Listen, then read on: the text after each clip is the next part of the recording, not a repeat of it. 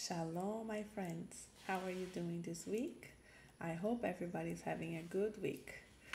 Well, today we're going to talk a little bit about the Torah portion and more. And it's talking about the Shabbat and the holy days of the Lord. All our celebrations and holy convocations and Shabbats and our parties. Are you ready?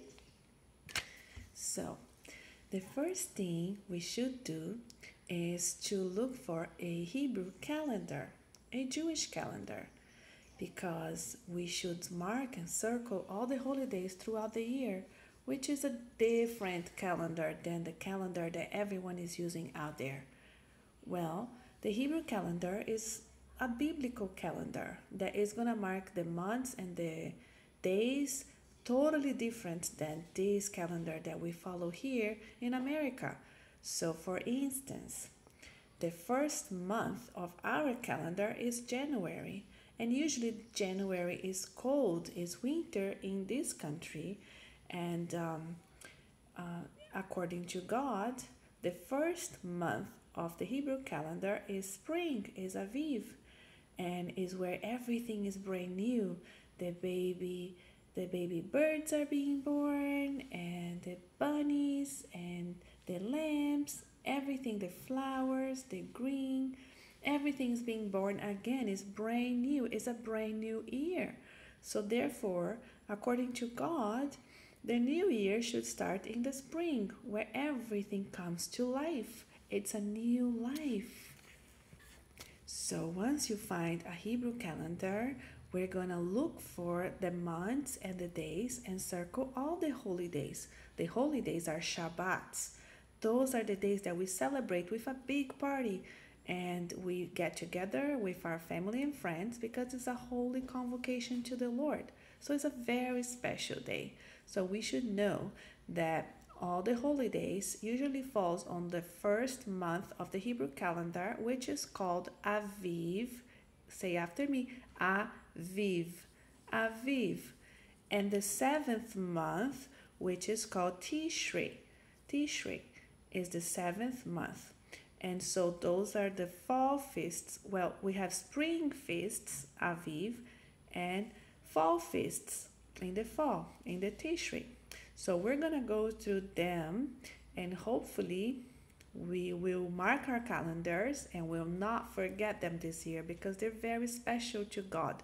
It's like saying it's a special celebration to Him, and we are invited and we should be there, right? So we don't want to forget about it. Well, the first holiday that is in Leviticus 23, if you forget this, you can go to your Bible in Leviticus 23. And so over there, you're going to find all the holidays, including the most important one that we all should know. It's Shabbat. Shabbat is celebrated every week. Every time, every seventh day, every Friday night to Saturday night, we do not work and we get together and we celebrate Shabbat. We usually have a beautiful meal and we have our loved ones around, right? So you all know Shabbat, and that's the number one holy day that God made for us, because He made everything in 7 days, in 6 days actually, and the seventh day He rested and made it holy, a day to enjoy. We are going to enjoy with Him, aren't we? So don't forget, Shabbat is the seventh day, not any other day that anybody tells you. Trust God. He knows better. Well, the first holiday that we celebrate every year, once a year, is Passover, and is the first month of the Hebrew calendar, Aviv. Passover is the 14th day of Aviv in the evening. And with Passover, we start the Feast of Unleavened Bread, where we can't eat bread that is puffed up with yeast. No yeast in our bread for 7 days. So that's called the Feast of Unleavened Bread. And we celebrate for 7 days.